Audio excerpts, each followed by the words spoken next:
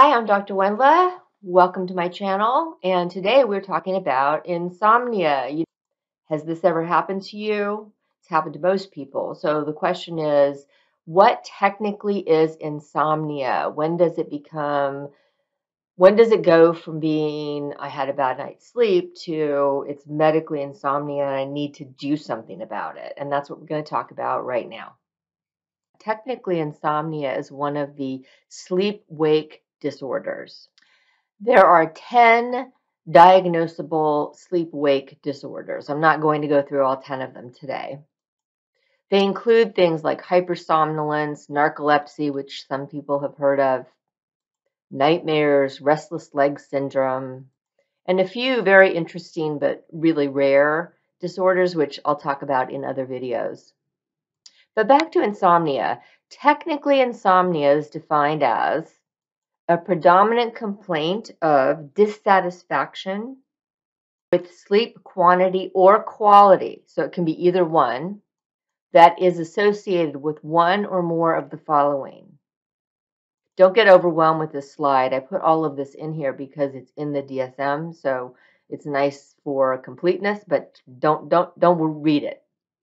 The bottom line is people with insomnia have either trouble falling asleep, so tossing and turning, I can't get to sleep within a reasonable period of time, or trouble staying asleep, so waking up a lot during the night with difficulty getting back to sleep once you wake up, or waking up really early in the morning. A lot of times people will complain that they wake up at, say, 3:02 a.m. every night. And it's interesting because I often hear that people will wake up at the same time every night, 3:02 or 4:32 repeatedly.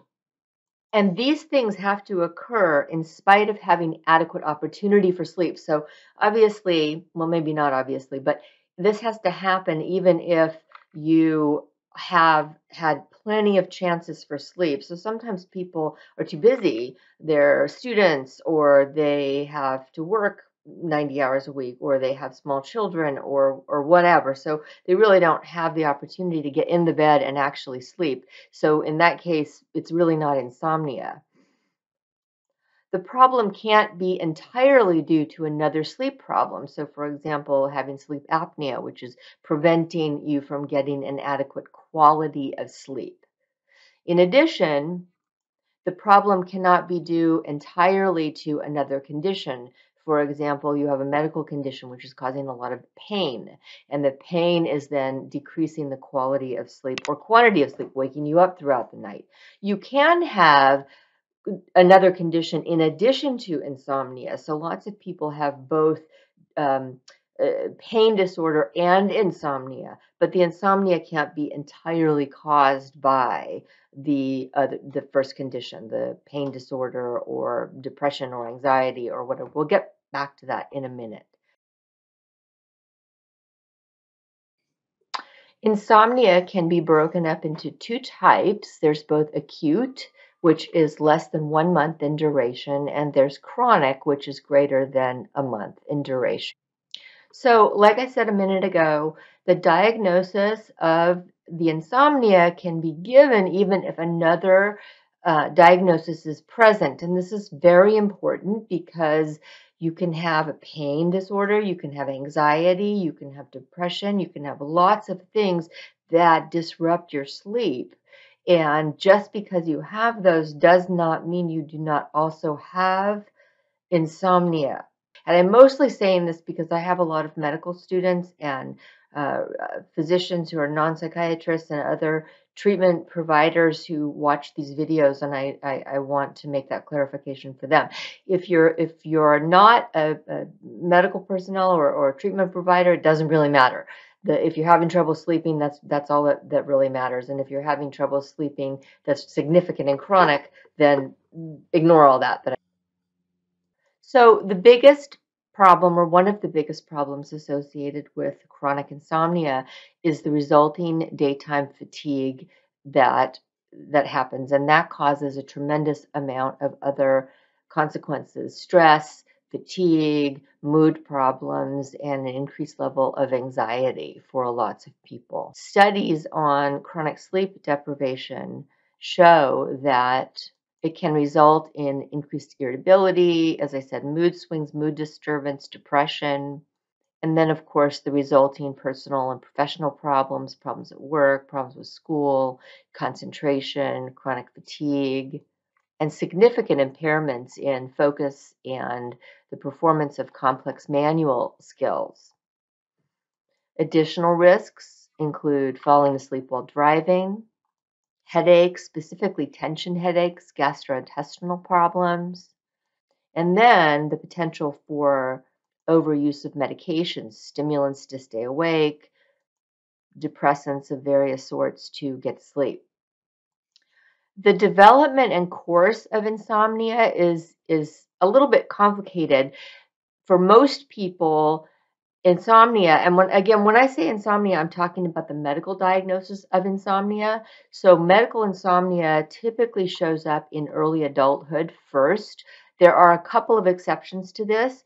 For women with the hormonal changes of menopause, sometimes we do see first onset insomnia at that point. Insomnia can occur in children and teenagers. As I said earlier, it can be acute or it can become chronic. The type of insomnia seems to vary depending upon age. With younger people, it's usually early insomnia, meaning trouble falling asleep. With people in middle age and later adulthood, elderly people, it becomes more often early morning awakening and having trouble getting back to sleep. There are lots of different causes for insomnia. Stress is a big one, particularly in young adulthood. Substance use, we'll talk about that more in a minute.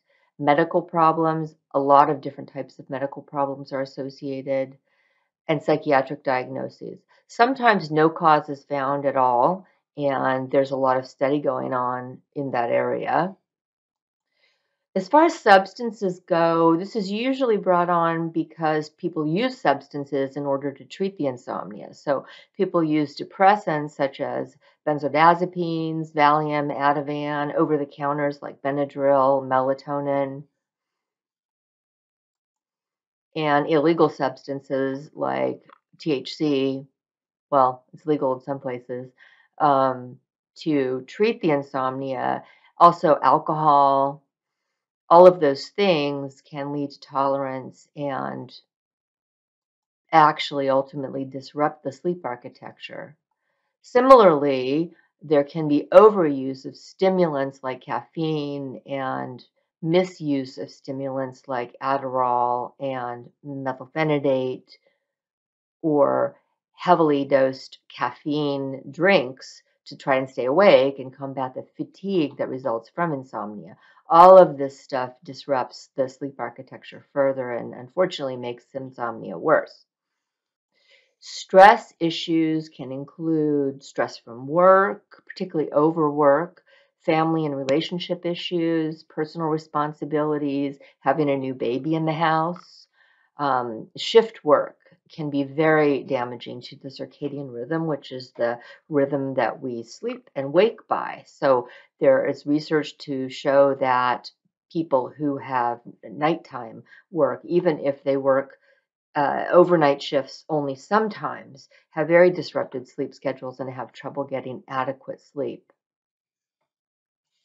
A lot of research has been done looking at diagnostic markers and sleep and insomnia.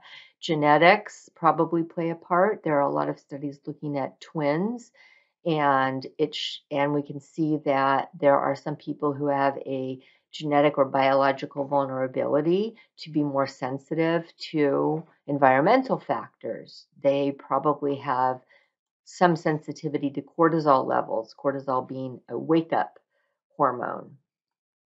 There seems to be a higher prevalence of insomnia in some women, particularly with advancing age.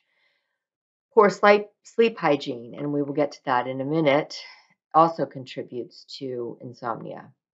So let's talk about what you can do. Let's talk a little bit about what's called sleep hygiene. First of all, cool, dark room, very important. To the best of your ability, you want to be sleeping in a cool, dark room. Sometimes that means putting on eye shades. You want to have cool, and you want the room to be quiet, so you may need to use earplugs if you have a partner who snores in particular. Definitely want to use some of those. You want to establish a sleep-wake cycle that is as consistent as possible. Generally, that means getting up at the same time every day, even on the weekends, or as close as possible to the same time every day. Everyone always groans when I say this, but it is the most powerful control that you have. People often focus at getting to bed at a certain time, and then they toss and turn and toss and turn. Really, you want to put your focus on getting up at the same time. You have a lot more control over that. And the goal should be not to have to use an alarm. So if you have to get up at 5:30 and your alarm is jarring you out of bed, that means you didn't go to bed. You didn't go to sleep early enough. So you want to be backing up your sleep so that when you wake up at whatever time you have to get up, it's not so incredibly painful. You don't want to smoke. You don't want to use caffeine anywhere near bed. You don't want to smoke at all. Just saying. But you definitely don't want to smoke or use caffeine anywhere near bedtime. Those stimulants will knock the heck out of your sleep. And you want to reduce your alcohol intake to zero if possible, but certainly you want to reduce it as much as possible. Alcohol is a depressant when you have it initially, and later on those metabolites are stimulants and they wake you up. So not near bedtime. You want to exercise daily if possible, at least a little bit, even a walk, but you want to do that way early in the day, not close to bedtime, because it will stimulate you and make it difficult to get to sleep. You want to use the bed only for sleeping and sex, but definitely not for texting, working, making phone calls, all of those things that stimulate your brain and keep you awake. And there's a psychological reason for this, which is that you are teaching your brain that bed is not for being awake and doing wake up activities. Okay, it is for relaxing and for sleeping. Um, if you cannot sleep, if you are in bed and you cannot sleep, and it doesn't matter if it is 9 o'clock or if it is 3 o'clock in the morning, get out of the bed. Get out of the bed, sit in a chair, do something really boring. Read a boring book, do your taxes, do something that is boring. Don't turn on the television. Don't turn on the internet. Don't do YouTube. Don't do Twitter. Don't do those things that can keep you going for a long period of time. Most people, that's their go-to. If I can't sleep, I'm going to go, mess around on the internet. Don't do that. It will keep you awake. Practice this habit for a period of time, and not a lot, 30 days for sure, but if you practice this habit for 3 days, it will get easier. I promise. So what are the professional treatments for insomnia, particularly when it becomes really chronic? Part of that depends upon what the cause is, obviously. If there are underlying causes or underlying exacerbations like depression, anxiety, medical problems, sleep apnea, pain disorders, all of those things need to be treated. And treating those things will absolutely positively impact your sleep. I often see people who have chronic depression, and by treating the depression, we improve that sleep architecture and sleep quality gets better right away. Often I see people who don't even know that their sleep quality is really bad. We fix the depression and the sleep quality improves and the daytime fatigue gets better right away. So that has to be said. In addition to that, therapy, cognitive therapy, behavioral therapy, supportive therapy, all play a role. Medications can play a role, although it should be brief and should be very carefully managed. There are sleep medications. Usually we use specific sleep medications in very specific circumstances and usually for a short period of time. Medicines like melatonin over the counter can be used and can be used very safely, but should be recommended by your doctor. There are prescription medications, prescription sleep medications, also they can be used and very safely, but should be managed by your doctor. In addition, all of these things should always be managed in combination with the sleep hygiene treatments that I mentioned in the previous few slides. Okay, so let's summarize. What have we learned? Insomnia, the medical definition, is that it is one of the sleep-wake disorders in the DSM-5 TR, which, by the way, is the new DSM that is out just very, very recently. And I'll be talking more about that in another video. And insomnia is defined as a predominant complaint of dissatisfaction with sleep quantity or quality that can manifest either as, and this is important, problems falling asleep, staying asleep, or with early morning awakening. Present for at least 3 nights a week for at least 3 months. It can be treated and it does not require a medical professional unless your at-home treatments, which mostly consist of good sleep hygiene and eliminating a lot of substances.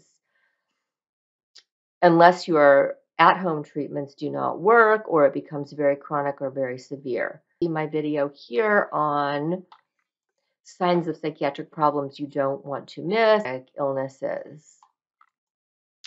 So that's it for now. If you like this video, please like and subscribe and hit the bell so you don't miss anything. Thank you so much for listening, and I will see you next time.